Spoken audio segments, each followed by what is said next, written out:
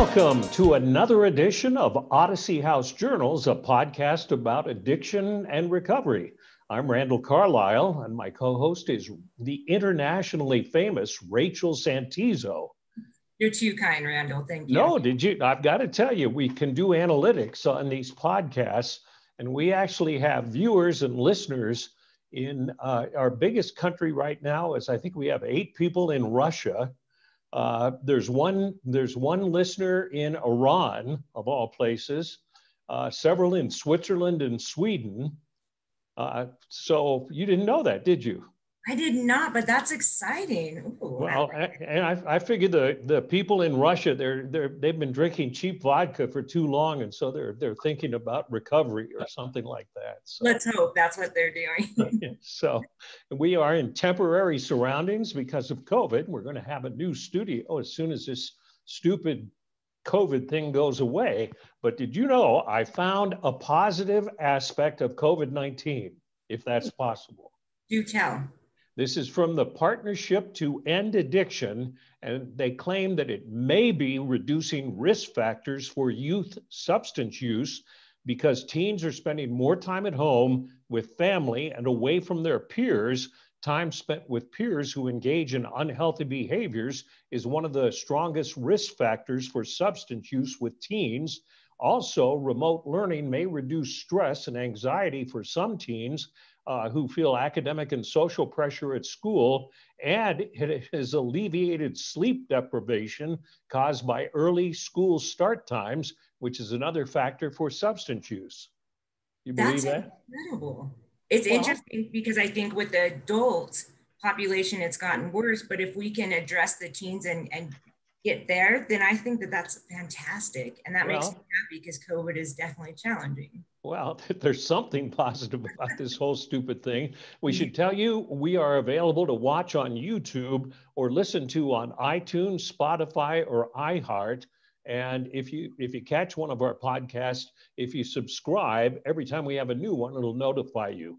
Now, we have a very important and rather famous in the recovery community guest who is a doctor who I met through you. So I'll give you the introduction here. Thank you, Randall. Today is definitely, we are very lucky to have Dean Mayer is on our podcast today, and he's the director at Riverton Medical Center. And he also created a PICC program through Intermountain Healthcare, where I work closely alongside him. And he's going to have a lot of things that we need to hear. And I'm so excited for him to tell a point of view from the doctor's perspective. And so without further ado, Dean Mayer. There I am, coming magically on.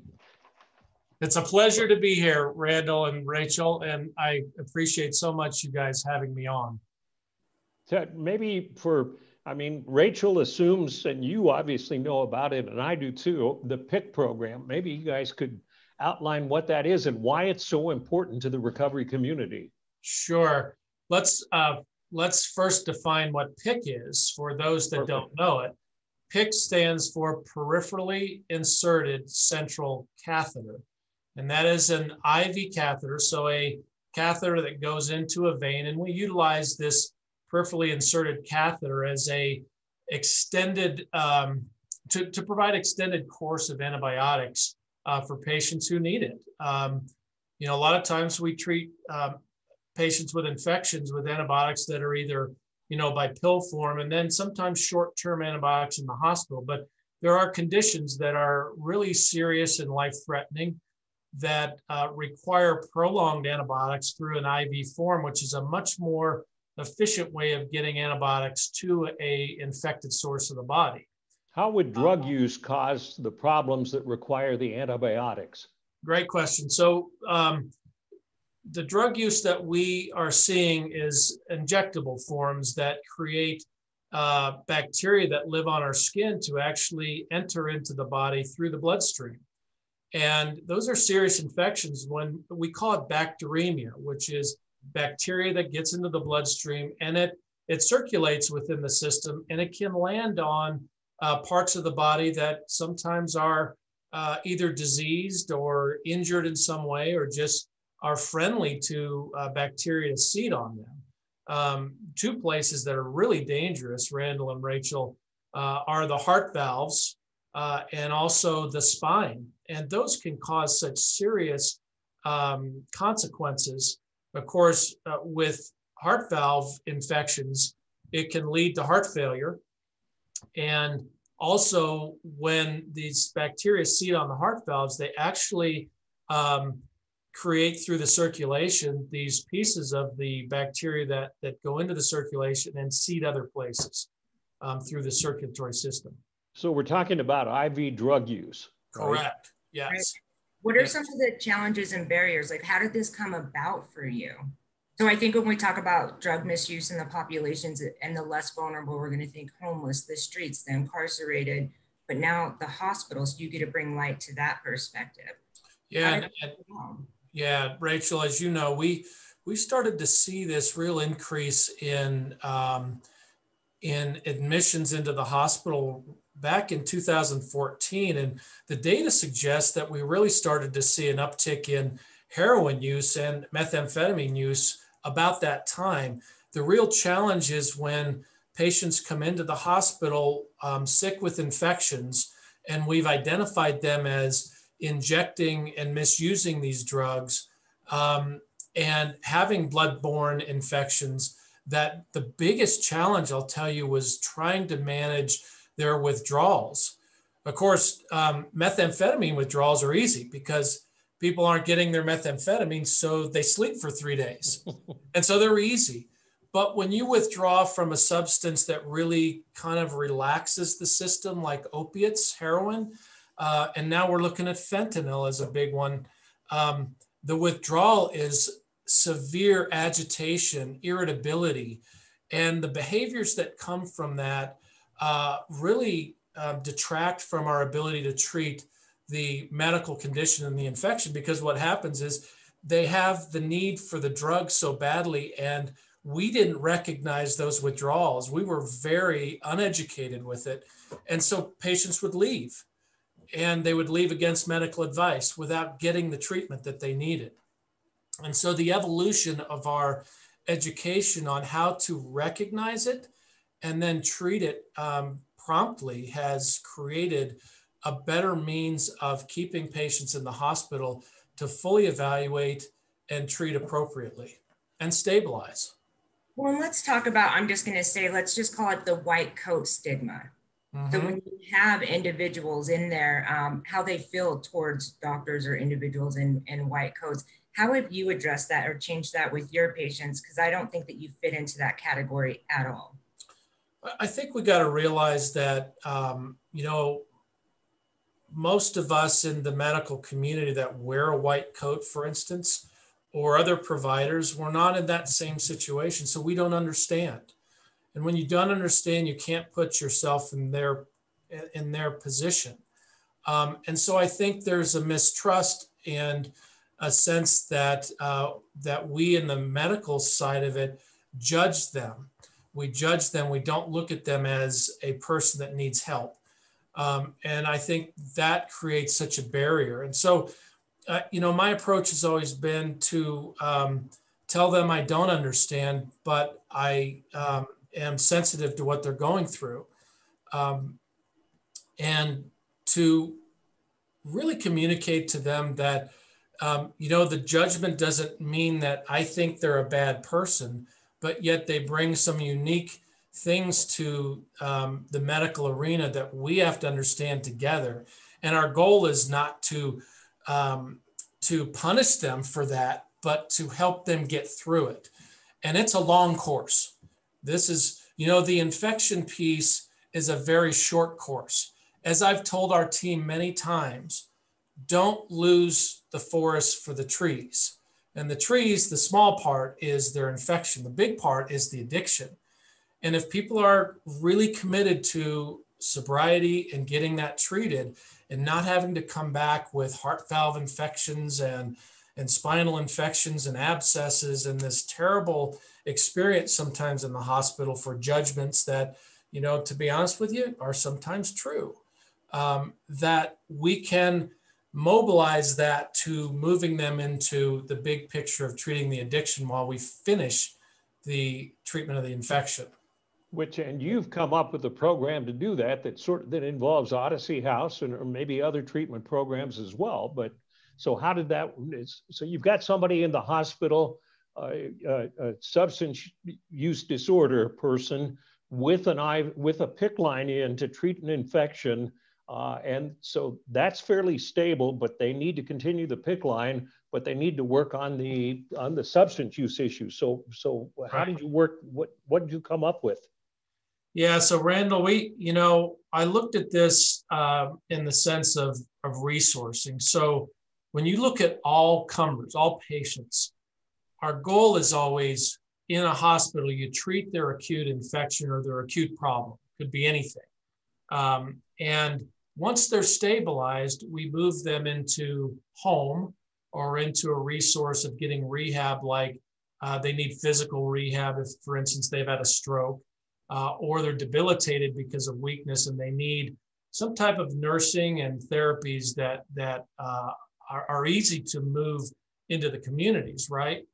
But the fear of having one of these long IV catheters in that basically get inserted into the upper arm and they track right next to the heart and provide that long-term option for antibiotics. If you send these people out into the community, some are homeless, or into situations where they can utilize that PICC line for injection, we saw lots of morbidity and mortality, meaning lots of complications, and the worst of which is death. They overdose easily with a PICC line in place. And so we needed to look for a safe discharge, a safe place for them to go to get their antibiotics. And clearly in their situations, it wasn't home, it wasn't in a shelter, it wasn't even in these nursing facilities that would provide it, because it was easy for them to have visitation and people that would come in and bring them drugs. So our response was, we just kept them in the hospital for weeks. And it does drain the medical system to keep them in the hospital when they've already had their acute needs met, and we're treating them differently. And so I really sought out looking for programs and places people could go like this that could get the care they needed to complete, but also focus on the addiction piece, which is the huge piece that you're not really helping them. You can treat an infection and then send them out, and you've done nothing. You've got them through one piece of their life. But the big picture is you have to treat the disease that's really brought them to that life-threatening situation. And then sending them out is, again, another life-threatening day by day. So we have, to have identified places like Odyssey House that provide that treatment of the addiction has been critical to this program. So we actually have people coming from the hospital into a program like Odyssey House with a PICC line in. And Rachel, what was it, when you worked out this program, what were the obstacles to bringing somebody in with a PICC line into our treatment program? There's a lot of medical that needs to be taken care of, and they need to be treated different. So when they come into Odyssey, they're a part of the community, but they also have some different needs that need to be addressed. So it's been a learning curve for everyone involved. But I think really, to me, it was more an opportunity. So when I heard about it, it was because I was like, wait a second, I like to inject. My drug of choice was heroin. I could easily be in that bed. I've actually personally had a PICC line. Like it's like this unforgotten space, or just hasn't been looked at or hasn't come about. And Dean brought that about. And so bringing that population and serving them as well, it's more of an opportunity. So no matter where anybody is, we can meet them where they're at and give them that opportunity. And so actually it's more of an opportunity, hands down, than concerns. because before we worked out this program, I don't think any treatment facilities took people in with PICC lines, did they? You know, take out the IV drug use piece, and many of the facilities, Randall, take patients with PICC lines, right, to finish their care. But you add that piece to it, which is a highly dangerous situation to put them out in the community. One of the misconceptions has been and continues to be that a place like ODYSSEY is a medical facility as well. That is untrue. So we are essentially sending them to a home situation. And so the medical care that we provide is through our home care. And so we send nurses and therapists and people that do wound care, for instance, to ODYSSEY and provide them that care in that home situation. Right, and it is more than just the PICC line, because they can come in with abscesses, wound vacs, like they have other things. I remember, and he was actually on the show, but one of my greatest experiences was meeting a gentleman that took a shotgun to his stomach and then ended up on a PICC line. And he actually, I just spoke to him, and he's got 19 months of sobriety. Wow. And so there's a lot more that comes into play, and it is that addiction piece, the stuff that comes along with addiction. So have we had a lot of clients come in, and how's it worked out? You know, before, Randall, before we developed this program in 2018, when we had the ability to transition patients to ODYSSEY or other facilities, our success rate of treating the infections, less than 10%. Whoa. Less than 10%. And a lot of that was because patients would leave early. They were withdrawing and they needed to get to their substance. And we just, again, were not good at it. We didn't recognize, we didn't help them.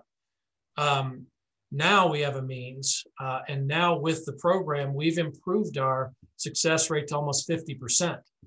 Now, and I'll tell you, in medical terminology, medical means if you just take, 49, 50%, you're saying you're not very good. You need to find a different way. But when you go from less than 10% to 50%, that's a huge success. Realize, though, that it's not just our success, it's the patient's success. And I think that has to translate into a lifelong situation. I mean, look at Rachel. She's a huge success. PICC line or not, she is a huge success. And look at her and how effective she is with these people. And our program, it's amazing. But, part of the 50% of, and I hate to say failure, because that makes people feel terrible, but our inability to be successful sometimes is dependent on the patient and the person's ability to say, I'm ready. I'm ready to take on the addiction. I'm ready to go through the steps that need to be taken while my medical team is taking care of me. And people don't realize that, I mean, you're never cured. I mean, because I'm a recovering alcoholic, Rachel is a recovering addict, and you're never cured because it's a complicated lifelong disease. And It's something, so I'd say 50% in the program is really significant, because you're absolutely right. When we get people into our program, and you can tell from the onset that they really don't want to get better, that they had to come because their probation officer made them, or the courts did, or whatever, and they don't want to get better, they're not going to succeed. Right. So, for the short term, that's okay. But we want to be able to provide them with, I think, connection with people that have been successful. So maybe it puts something in their mind that says, I can do this, but not now. And you hope that in the time between them recognizing that and when they're ready, that something bad doesn't happen. And in those cases, I think, Randall, it's okay to treat their infection to move them to the next step. ODYSSEY happens to be a very strict program. And so the community here knows that it's strict. And so, across the board, there are some that just aren't ready and they don't want to go to ODYSSEY. They feel like it's jail, it's terrible. It's like, well, it's because you're not ready. And so we are looking to, and we're contracting with programs that are less strict, so that you see you give patients choices. You give these people choices. I don't care if they're homeless. I don't care if they're unfunded. We will find that for them, because there are expansions of government services like Medicaid, and we call it grant funding, that provide the funding for these patients to get the care they need, both from an addiction standpoint and from a medical standpoint. And many times you'll have people, we have people that go through our program, what, 3, 4, 5 times, or, you know, and you're right. It just takes, you got to be ready. Yep. It's the same with this PICC program too. We have names that come through. It's the nature of the disease. And I think even if we get them treatment services, regardless of where it is, I think that the critical points is, one, Dr. Mayer just caring. I remember pre-COVID, we would actually go meet with the clients, have lunch with them, check in with them. You mean in person? Wow, that's an old concept. Mm-hmm. Isn't that, Randall? Yeah. Great concept. Yes. And so go ahead. I didn't mean to interrupt. No, that is so funny. I didn't know if you meant COVID or because a doctor would come to the facility and actually hang out with them. So I was laughing at both. Wow. Either way. But it's that connection and just saying, hey, we see you and we care about you. And it's also providing those resources like, oh, you're not alone. And these different areas. And then that way, if they do come back, they know that they can still have the opportunity, right? Depending on how they left, or, you know, there's always some things that come into play, but sometimes it's just that planting the seed. That hospital bed can be that opportunity to maybe learn about Vivitrol, methadone, Suboxone, or the options. I think that like Hep C treatment, a lot of individuals that come in because the IV drug use also have hepatitis C. Right. So even just planting the seed that you matter and you have options is a huge success on taking these critical, sweet people and creating change within them and allowing that space for them to feel like they deserve to change. Yeah. Doctor, let me ask you personally, why did you choose to get involved in this? You didn't have to. It just came to me when I heard an infectious disease specialist say to me and my medical team, when there was a patient that needed, prolonged antibiotic care, that they were not going to follow this patient if they went to a skilled nursing facility. And you can understand from their standpoint, they know it will likely be a failure, and that the risk of death or problems sending somebody to a nursing facility where dealers and other people can bring drugs in that can be injected into their PICC line. So I was totally on board with them, but then it motivated me to say, this is a big hole in our medical treatment, and a program needed to be set up. And it was okay back then to keep them in-house, but it cost sometimes patient and staff morale, and it costs financially.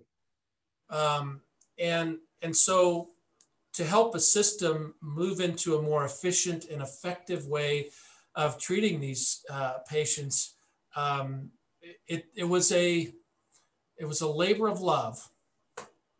It was, seeing the endpoint, which we're still working on. There's so many moving parts, Randall and Rachel, that you've got to try to perfect each part in the transition. It goes from hospital, handing it off to, social workers and home health and the facilities. So we still have a lot of work to do.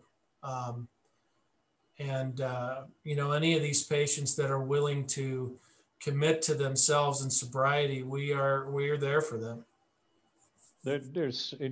God love you for what you came up with, because you're saving an awful lot of lives, and you're putting people back on path, in their life.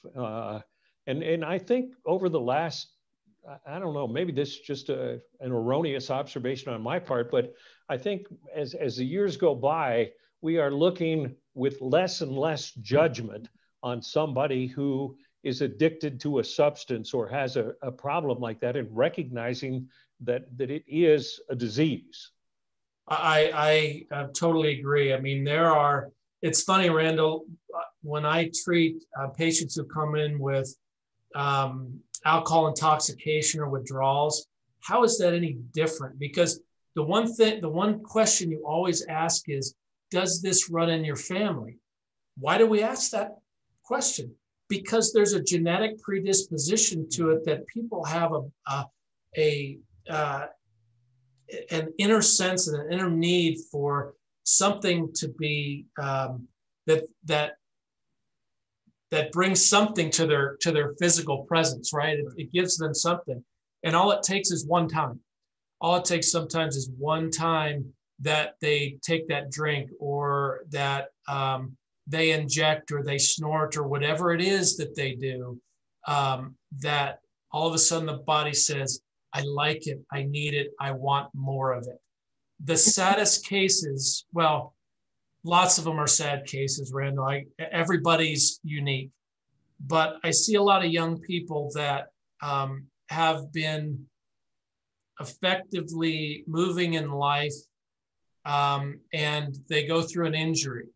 And that injury leads to either a surgery or a need for pain medications, for instance, and they're given pain medications.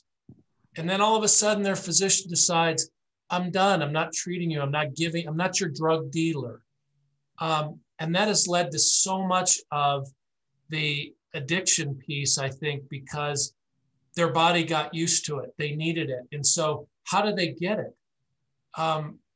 They can go to an ER and they can get labeled as a drug seeker, or they can go on the street and find something really cheap and get treated. And those are sad cases because we failed them. We failed them as a medical community. And that's what we have to fix too. It's not just helping this person, but we have to fix the medical community and how we manage chronic pain and recognize that there could be underlying addiction potential. And IHC has done a really good job on reducing the number of prescriptions for pain meds. Yeah. But again, reducing number of prescriptions doesn't mean cutting somebody off. Right. It means finding a means to taper. That is really important. And I think that'll reduce the risks as well. But this ruins lives, Randall. It causes people to lose jobs and family and homes, and they end up unfunded and homeless. And these are really great people and people that can be really add to society and themselves, whatever they want to do. Well, would you believe that our half hour is up already? Doesn't it go fast? Wow, it sure does. I've enjoyed it. This has become a passion. I love the success, mostly in seeing people that are improving themselves and getting away from a life-threatening situation for themselves, and something that makes them feel good by getting away from it. Rachel, you told me before I met Dean, you said you're going to love this guy because you said you love this guy, and I can see why, because you have done so much to help the community that we deal with every day. So thank you so much for being on this. Rachel, any last words? And Dean, it's just been nothing short of a pleasure working with you. So I met you as a doctor, and I remember sitting at that big table that we would sit at weekly, and I didn't understand the lingo. I didn't understand what was going on. I was just a person that had a story. And now I can text you and tell you all the things that's going on in my life, and you respond back. And so you've made a huge difference in my life. And so I was just telling him this morning that I just need to watch a movie and eat really dirty food. So like, this is the type of man that you are. And so it is such an honor to bring you on this show, to tell your story and your part. And for the other people that need to hear that, I'm just incredibly grateful for you. Thanks, Rachel. I love the message. I'm humbled. We have a lot more work to do. And we got to get away from the judgments that come with all of this. homelessness, addictions, and self-injuring behaviors, because people need help and we can give them help. We have to understand it. And we don't have to be in their shoes to understand it. You just have to have compassion. Well said, Dean. For Rachel, for Dean, and myself, thank you for watching Odyssey House Journals. Bye.